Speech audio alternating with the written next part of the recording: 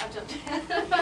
Can we go back to the industrial park acreage? I didn't get the chance to update you on that, and I think you'll see this as a little bit different than what you've seen in the past. Okay. In the past, you've seen a total number of acres, and at the request of Mr. Jennett, we did take that a step further and wanted to show you what actually we have as a largest tract of acres. So when we're looking at having prospects in, or existing industries are looking to come here, we don't actually look like we have a 577 acre tract that we can market.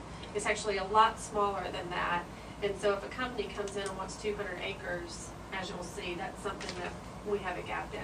But I just wanted to bring that up so that we all have a good idea of what we actually have in our inventory and understand that. So. And my thinking was that as these parcels get used up, then they just disappear from the list. And you don't really have to mess with this list until we get to the mode of needing more properties. It won't be a lot of work to do. Very good. Alrighty, we'll move on to our attorney.